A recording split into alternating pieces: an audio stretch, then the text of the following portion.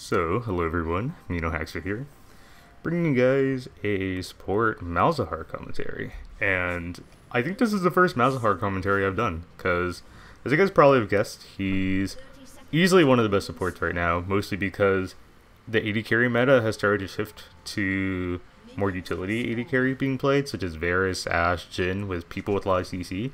So, it benefits support who have tons of damage, like Malzahar, Zyra, and that's why we're kind of seeing them a lot more often. And so, in particular, I think Malzahar is really strong because you just summon Voidlings and they really can't do anything. People just have to run. And you'll see that, I'll try to show you how I like to use Voidlings in lane, and especially coupled with Varus CC, like, we can pretty much just one-shot anyone you want. And you'll see that a lot in this game. So I think overall in this lane matchup, it's Varus, Malzahar versus Jhin, Janna. And Janna's not the best counter to Malzahar. The only annoying part about her is that I can't really one-shot her because she runs really fast, so she can actually outrun my Voidlings, and that makes the matchup a little annoying. But otherwise, I definitely have enough pressure in lane to zone them out. So if we actually rewind that and rewatch that, we just hit level 2, they're also level 2 as well, but I know that I'm much stronger than them, right? So I'm just going to go ahead and throw an E, summon double Voidling. You can see that the Jhin pretty much just has to run right now, because the Voidlings are going to catch up and slowly hit him. Varus is throwing a poke at the Jhin, and then because they're so zoned out and I have two Voidlings, they just have to keep running. Like, the Jhin cannot stay in lane, and because of that, they're both going to miss experience just trying to kill my Voidlings off. And that's kind of how you want to harass people in lane. You kind of want to time your harass so that they're going to miss some CS if they choose to stay, and if they stay and end up like taking the CS, they'll eat a bunch of Voidling damage. So you can see how much control I have in this matchup if I play really aggressively. You should also note that as soon as I see Jhin firing up, or the Varus firing up an arrow, I'm already starting to run up to try to zone them out more. And just kind of timing when you go in to be aggressive is also really important, not just because I'm a really strong champion.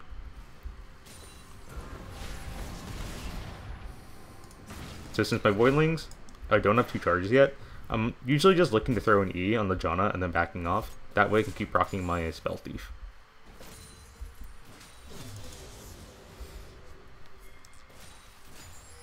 Now, we are going to push to their tower, but I think that's fine. I think in this matchup in general against Jhin, you want to always be pushing up to their tower.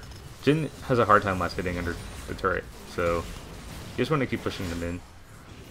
It's not the best idea to throw Voidlings unless you're trying to zone them. It's also a really bad idea to try to stay under tower after you throw an E, because I don't know if you caught that, but I pretty much took a tower shot for free for no reason. You can see how Janna broke my shield there, went for an E. I tried to summon double Voidling, but I ended up taking a Jhin 4th auto and a tower shot, which is super bad. So that was just not a worth trade on my part. I did end up zoning the Jhin Janna for a little bit, but I don't think it was worth taking half my health.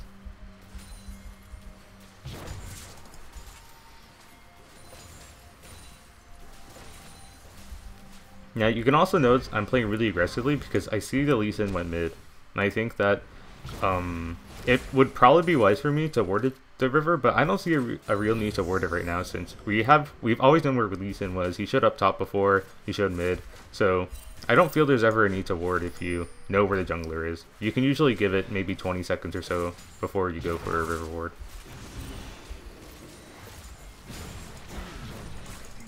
Now you can see that we pushed up, so I'm going to go ahead and drop one of my trinket wards in the try, because now the Lee Sin could potentially go bot. Varus even puts a ward in this bush just to be extra safe. You can see that I see there's a fight going mid, and I'm already running here, because we already shoved bot, so I know that the Varus isn't really in danger of dying, and since the wave reset and they're coming back, it's a Jhin Janna lane. They definitely cannot kill Varus if he's by himself. Like, I don't think the Janna can CC enough, so I think this is a really good opportunity for me to roam. But turns out my mid laner and jungler were able to kill the Lee Sin, and so they killed him, so I just backed off, went back bot. You can also see how the blue team even sent question mark pings, because they realized immediately that since I wasn't in lane, I'm not in this bush, I must have gone mid, so they already pinged them missing calls. And it's really good on their part to ping that I'm missing. It's good to have that kind of map awareness. Everyone is watching. You see trying to do the zoning thing once again when the range creeps are dying. Take a little bit of too much damage. And it wasn't the best thing because the wave was kind of pushed far up, so when the Voidlings go to their tower, the Voidlings got one shot by the tower, so they kind of died too fast, and then I lost all my pressure once the Voidlings died. But it wasn't the worst thing ever. Jhin took maybe half health. It was okay.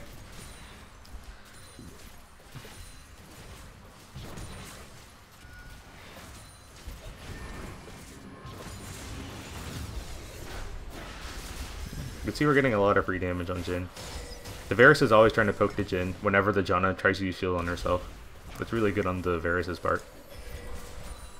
Now it's really unfortunate because our trinket wards just expired, so now the Lee Sin's actually going to come in for a gank, which was pretty bad timing on our part. It was just very, very unlucky that our trinkets just ran out. But you can see that as soon as the Lee Sin comes, now we kind of have to assess the situation, right? So you see the Jhin is kind of recalling, and he's a little bit scared because he's low, right? And Lee Sin's pretty healthy. Varus is a little low on mana. He has mana for maybe 1 Q. I still have double Voidlings and Ignite and all my summoner spells. So let's slow this down really quickly. So you can see the Janna Tornado is coming in. I'm already starting to retreat. I know that won't hit me, not even going to flash yet. And notice how I immediately start turning, summoning my Voidlings, and we're both going to turn on Lee Sin right now, because if we start damaging the Lee Sin, like if I die right here, like if Lee Sin just jumps me, then I know for 100% my bugs will do enough damage to the point where the Varus can clean up. So I'm just going to throw all my spells I have on Lee Sin. And also notice how I'm going to start moving like slightly upward this way. And I'm also positioning myself so that the Voidlings are going to tank Lee Sin Q if we choose to shoot it out. And that's actually what ends up happening. So we can't even get the Q on me. Now I'm going to go for the Ignite. I start running back a little bit. I saw that I got hit by the 4th shot by Varus. And I'm not even going to try to flash. There's no need. I see that they're retreating right now. Lee Sin actually ends up flashing to dodge that Varus Q, and I end up living without having to burn flash at all. So that was a pretty failed gank on their part, which is really nice because we got a bunch of summoner spells. And you see now the Xerath is going to roam down. They don't see the Xerath, and so he's going to get a free stun, combo them, ends up ulting for the Jhin. So that was quite good for us. Didn't end up burning flash. We super heavily chunked the Lee Sin, and we end up getting Xerath a kill. So that was good trade overall. And it was just really important there to not really panic at all, because now that I still have flash, and I can play very, very aggressively, since the Jhin flashed enough after he died. So now I know that we're in a really good advantageous spot. So also notice how I didn't immediately go to the bot lane after I respawned, because the Varus went back. I know the bot lane just is also walking back to lane. So instead of heading bot immediately, I started taking Scuttle Crab. Because if you also notice by my items, I didn't choose to buy Scythe Stone. I ended up getting Frostfang, Boots, and Refillable. And I went this really greedy route because I feel that as Malzahar, Boots is super important. You should almost always get Boots, because that way you can run up to the AD carry or the support if they do not buy Boots, and you can outspeed them. You can get an ult off, because I know I'm going to be 6 very soon. And then because I bought Boots, I brought Frostfang for more damage, and then Refillable, because I think Refillables are generally pretty good is a pretty good value buy if you have the 150 gold, because over the span of the game you can always keep using refillable potions. It's quite nice. You also see that the wave is in a really good spot for us. Notice how the Varus isn't really pushing. He's kind of just letting the creeps come forward. And this is really nice because there's a lot more space for my Voidlings to chase down people now. Also notice how the Varus just turned 6. This is really important because they're not even 6 yet. And so we have a huge advantage since we have the CC from the Varus ult. I'm not even 6 yet, but it doesn't even matter. You can see that Varus gets a really nice ult. You can see immediately I'm going to start summon double Voidling into a E into a Silence. And now the Jhin is screwed. He doesn't have any summoner spells. My Voidlings can definitely hunt him down. That's kind of a unnecessary flash on the Varus. And now, after he did, we immediately turn on Janna. So the Janna makes a really big misplay here. So notice how when she's walking, my Voidlings are focusing whoever my E is on. My E happens to be on a creep right now since it bounced off the Jhin after he died. And notice that when the Janna is walking here, she's walking pretty much right where the creep dies, and now she gets infected by the E. So now my Voidlings all turn to her now. And because of that, my Voidlings are chasing her, and end up getting another kill. So I think that if the Janna like flashed this way, away from the creep wave, she wouldn't have taken my minion aggro, and then she would have definitely lived. But because she didn't do that, she ended up dying and wasting flash. Now Varus and I double kill their bot lane. We're going to do a huge amount of damage to her tower. We're going to try to hit the tower more, but it doesn't seem like we can really take it immediately. The problem is if we take it now, we're not really sure where, if their bot lane is coming back right now, and we're both kind of chunked. So we'd rather just play it safe. We'll just head back right now. No real rush to take the tower. Like, I think most of our other lanes are doing okay. Ajax is kind of losing in CS, but there's no real rush to take the tower right now. It's fine. I'm just gonna go bot again. Soak up the experience since I saw them shoving the lane. And now I do have ult, which is really good for us. They also turn 6, but Malzahar ult is much scarier. Go ahead and put my pink ward there. Also get one ward there. You can see that since Varus is shoving the lane, they have to retreat right now, because I always have the option to flank them, like right now. So if they choose to stay under the tower, I can always just loop around, we kill the tower, and then we kill them both. So they know they have to retreat. Johnny even puts a ward here, which is very smart. And now I'm just kind of just zoning them out of the wave. So I see a lot of people are gonna head mid. This pink ward even catches the Janna running up. So I'm gonna start running up also and match the rotation. So let's actually switch to our perspective. So you can see that Janna's kind of hovering in this area, and I actually really want to one-shot Janna. I know she walks down this path right here, and if she face checks, then I can just 100% kill her. So I'm just kind of waiting for her to come. But now I see her walking all the way this way. You can see I'm already making my way towards here, because if I were the Janna player, my instinct right now is that I kind of want to be protecting my Jhin, who's most likely going back bot lane since Varus is shoving. So I'm going to try to meet the Janna right here, because that's where I think she's going to go. So I put a ward first, wait in the bush, I see her, she's coming.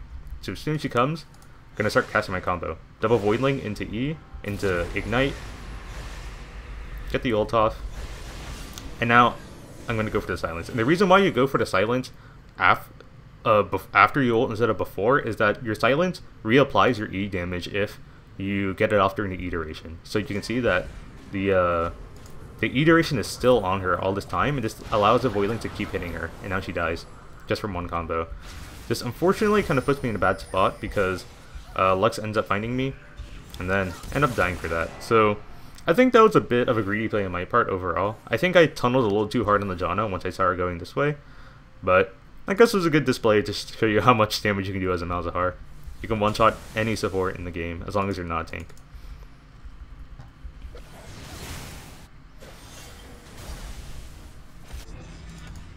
Anyways, now that we took the bot tower, it's time to rotate. I think it's really important that you do that as a bot lane. You should always rotate if you already took the bot tower. And our team was already doing quite well on their own, so now this is a really good time to accelerate our lead. Now, the ward I put here is going to be really useful because we can pretty much see the bot lane rotation up here, if they ever do so. And you can see how I'm always pretty much accompanying this Vi, because Vi and I together can once again one-shot people since she provides a lot of CC for me. I'm going to start hitting the tower whenever I can. I see Vi's trying to take red, so I'm going to try to rotate down to accompany her. She's a little bit of a bad spot, so summon some void links just for some vision in that bush. Don't take the red, unfortunately, but that's okay.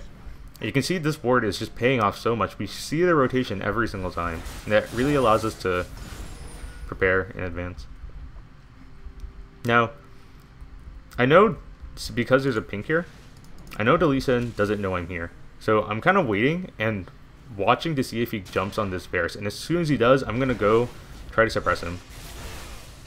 He kind of goes for a little bit of a fail kick because the Arth got a really nice stun off. So I follow it up with a suppression. He ends up dying for free.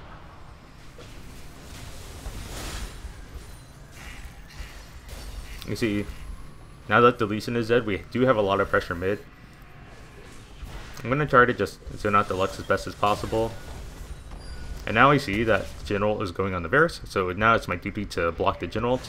You can see I'm trying to do my best to zone out the Lux, and what's interesting is that both the Jhin 4th bullet and the Lux Q hit me at the same time, but my passive ends up blocking both spells, which is kind of weird. I know it's a little bit of a bug, but I think that's actually fine, because I believe that's how Sivir's spell shield works as well. If two spells are at the same time, then ends up blocking both. So I got kind of lucky there. Didn't have to take much damage.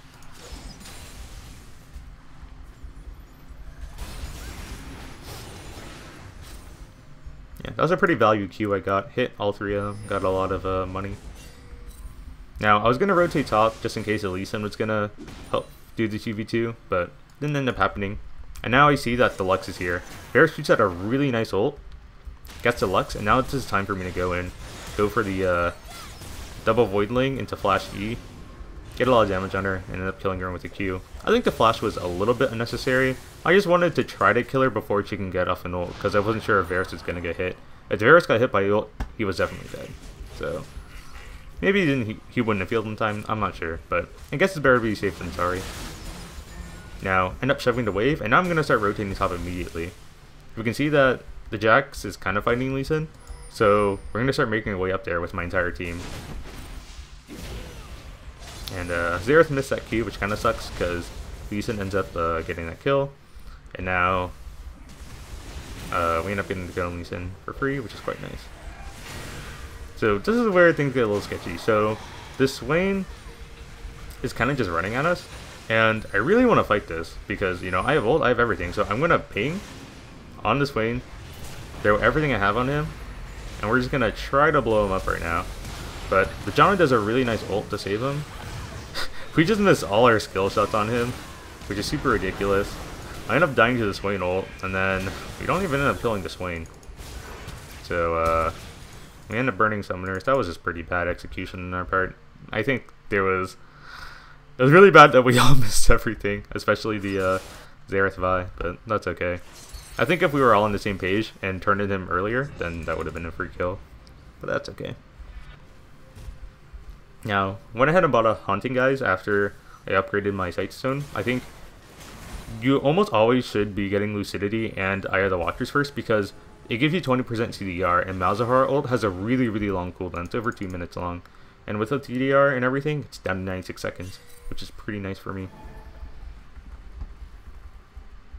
Now, I was kind of heading bot just to get a ward over here. I just want to make sure that my Varus can farm safely without me. It's not really my goal to babysit the Varus anymore. It's better for me to just roam around the map and just pick off people on my own since I'm very strong. So just putting a couple wards for the Varus is good. And now Infernal Drake is spawning, so my goal right now is to just zone them. So you can see right now, I'm already making 2 Voidlings. Just gonna scare the Janna Jhin. Not gonna commit my ult, because if I try to go for an all-in, I don't know where the rest of the team is. Like, for example, Lux could be hiding over this wall, for example, and that would be really bad if I got caught. So I'm not going to try to be too aggressive, just enough to scare them away. You can see, we're already starting to make our way topside. Now, I want to try to provide vision for the Jax, because by putting a ward right here, it allows us to see a lot of the rotations. Like, for example, if the Lee Sin's going to try to flank the Jax if he's hitting the tower here, this ward will catch it pretty early in advance. So this putting one ward here is super important if you're trying to make any plays in mid-tier 2 or top tier 2. Now, I don't know what the heck went on here, but the Vi just went in. I don't know why he did that. You can see that I'm just going to try to accompany my Xerath to make sure he can get out. But now I see Swain, so I'm immediately just going to turn on Swain, because if I stay and try to hit the Lee Sin here, I think we're both going to end up dying because the Swain's going to collapse on us. So I just at least have to make sure that the Swain can't do too much. And you can see the Xerath already got kicked, so there was already no point in trying to save him. So by turning like this to the Swain, he at least couldn't get off his ult that early. And with the Varus help, we were able to burst him down pretty easily. Yeah, the Xerath is pretty much doomed. I think there's no way I could have saved him. At least stopping the Swain and getting a kill on him was quite nice. Now getting their silence, which delays the Jhin summoners from coming up, so we almost get him, but that's okay. Now we're just going to keep pushing. Varus also gets a really nice snipe. So you can see that 3 of them are dead, and 2 of them were super low. We know that they're super chunks, so we're just going to keep pushing. Like, I'm going to get one sneaky ward over here, just in case there might be some kind of flank later on. But yeah, Jax and Varus are going to start hitting the tower. We're just going to keep pushing.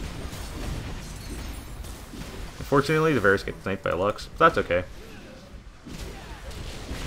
I don't know why the Lee Sin goes in here. I think you really underestimated Jax and I's damage, because I just end up throwing everything on Lee Sin. And I realize now that I really want to get the inhib, because there's a very strong chance that I might die.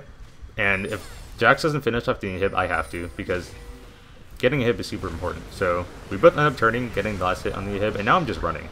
Not even going to try to save him. I'm just going to run for my life.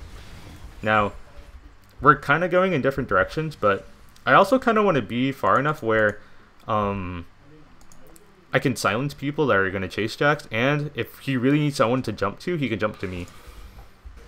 So I'm going to summon some Voidlings, try to throw off a silence just to delay them. And now we're just going to bolt. So it was good that we got the inhib. I made so much money that fight. I ended up just buying Liandry's Torment just straight up. I think I had 350 gold exactly, so I ended up just buying a Dark Seal for fun. I don't think it's a good item, but I didn't know what else to buy. But now, as soon as Swain shows up, I'm already making my way up. You can see how the Xerath is kind of patiently waiting for someone to come by, since we have a ward right here.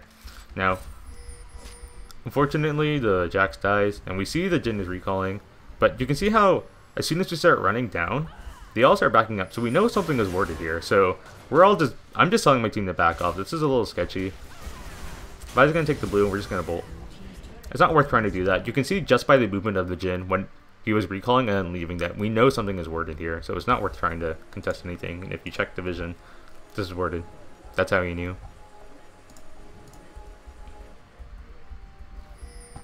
Now, I'm going to start making my way towards bot side, since there isn't really much to do right now. The Jax is dead, so we lost all our pressure top. And Xerath is up there, and I see the Varus is kind of pushing, so I'd rather just accompany him, make sure no flanks could happen. I'm kind of just waiting on the side, outside of their range of vision. So now I see the Jhin ult coming, so I'm going to start leaving. I don't want them to know I'm here just yet, so I'm not going to try to block the bullets. I'm going to wait a little bit, and we saw that Swain is approaching. So Swain is going to go for a very aggressive flash. I think that's because he didn't see I was there because I was hiding the whole time. And now because he mispositioned, once again, go for the combo, double Voidling into an E, into an ult. Burst and I just completely burst him once again. That was a nice Lux ult to kill the Varus. Barely dodged out of the Lee Q. If I got hit, I would have died.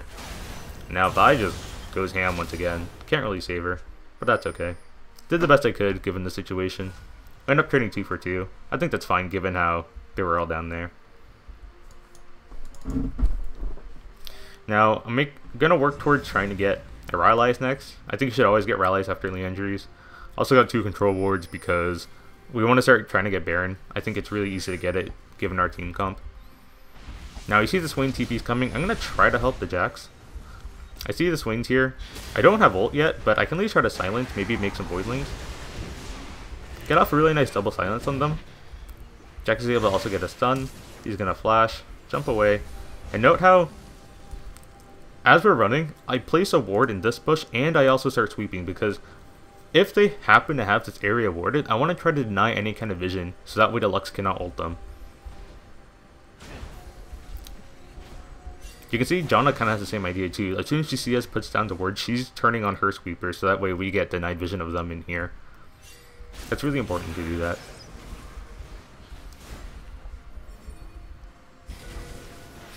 Now I'm going to start using one of my pinks in here. I know this is warded. We get a nice pick on the Janna with the Vial. That's quite good. I'm just going to kill her off.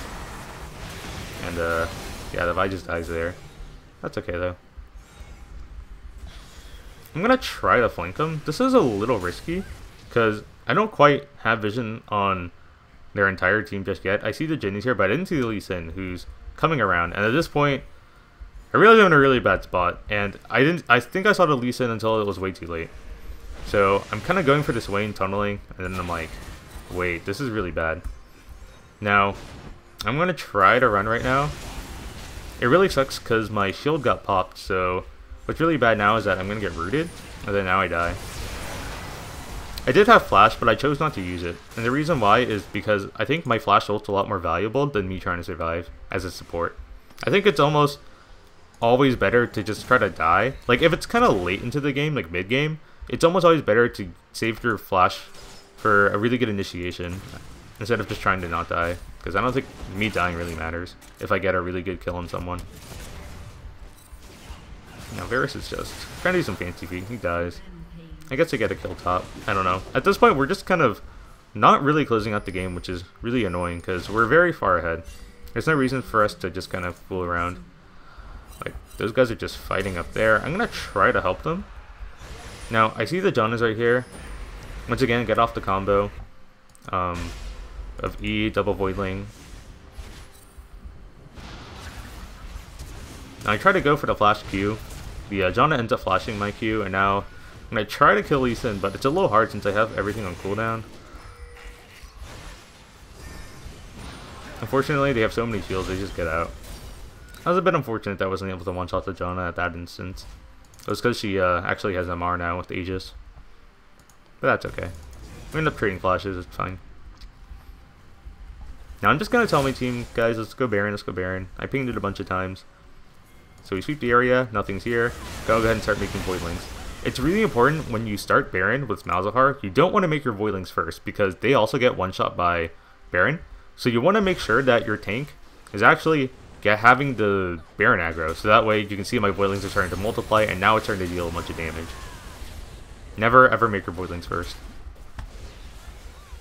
You can see that after I made my Voidlings, I wasn't even staying inside the pit. I was trying to make sure that I get some vision out here so you can see Lee Sin, because suppression is one of the few things that stops you from using Smite. And so if I see Lee Sin's trying to do some kind of crazy like ward jump flash into the Baron pit to try to smite it, I can just suppress him for 2 seconds, he can't do anything. And then we get the very secure Baron. So you always want to stay outside the pit as Malzahar and zone after jungler.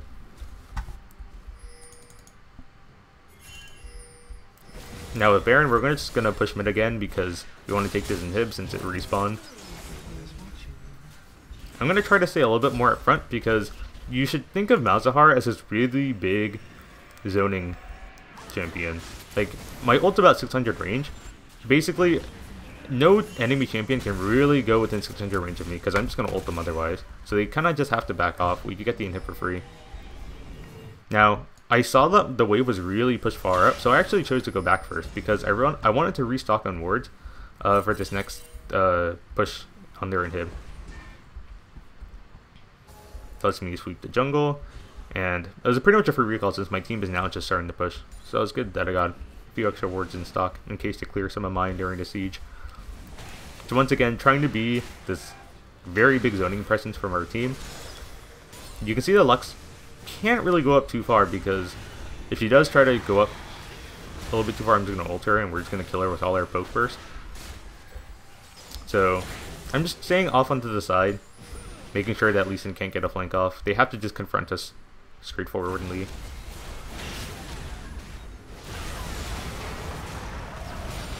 Now, Varus gets a nice ult off, zoning them really hard. I see this Swain is running up, so I'm going to go ahead and now go for the suppression.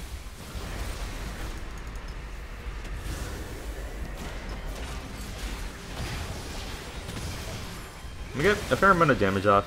That's okay. He's on Yud, we got a Janna ult. It was an okay trade of ults. This is a really nice Lux combo. But I don't think it matters too much. We do still have Baron. They have to go recall right now. Jackson was also pressuring top super hard, so we know that no one's here to defend the tower. End up killing the Jhin with a nice Vi flash Q, and now we break open their base. After we kill this, I'm immediately making my way top. Want to get the Baron on these minions, so the mid is pushing. And Jax almost has top, so might as well just take top tower. I go help the Jax. Gonna just kill off this Swain. Pretty easy stuff. Go for a silence and Lee Sin to make sure he can't do anything too fancy. Now we're just gonna get a lot of clean kills. I don't know what the Lee Sin's doing here, but I just ignited him and I end up getting the kill. No, that's pretty much the game. I think Xerath and I are just kind of chilling. I don't know what the Jhin is doing, but he's really out of position, so you can see I'm just going to run up to him. Just pull off a combo. Yep. You can see flash, E, W, into an ult. Can't do anything about it. Ends up dying to an auto by me. And Xerath just ults select to death, and that's game. So this game was a little bit one-sided, but this was my only recent Malzahar game that wasn't just like super not helpful. I think this game really showcased how you should abuse Malzahar in lane, and yeah, he's just really powerful. You saw me just one-shotting people early on, really just making myself a huge zoning tool, and I think that's really, it's a very different kind of playstyle. Like, you should think of him kind of like as an Alistar even, because you know how Alistar has this really nice zoning power where you can't get in range of his headbutt pulverize combo. Malzahar is kind of the same thing, where you kind of want to just zone people out. You can see just that, like, especially when we were taking towers, like mid, for example, we were sieging down bot, there's me just running up to them, like, people just have to run, especially if you have the lead. Like, we had a lot of Infernal Drakes and we were lucky, and they had so many kills that I was actually doing a lot of damage, so I don't know. I think Malzahar is a really good champion. It's pretty fun to play if you're tired of playing more traditional supports, but he is going to get nerfed pretty soon. I don't think the nerfs are going to affect him that much. It'll at least make him more balanced and more in line with the other support metas, because as of the moment, he's pretty broken, and that's why every team is playing him. So, hope you found this helpful, and yeah, thanks for watching.